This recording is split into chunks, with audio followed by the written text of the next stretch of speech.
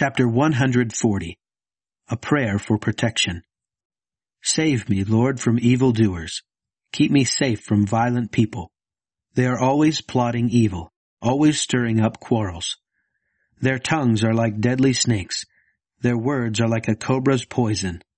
Protect me, Lord, from the power of the wicked. Keep me safe from violent people who plot my downfall. The proud have set a trap for me. They have laid their snares, and along the path they have set traps to catch me. I say to the Lord, You are my God. Hear my cry for help, Lord.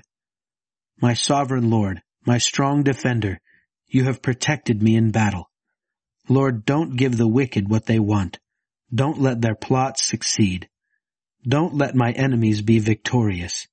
Make their threats against me fall back on them. May red-hot coals fall on them. May they be thrown into a pit and never get out. May those who accuse others falsely not succeed. May evil overtake violent people and destroy them.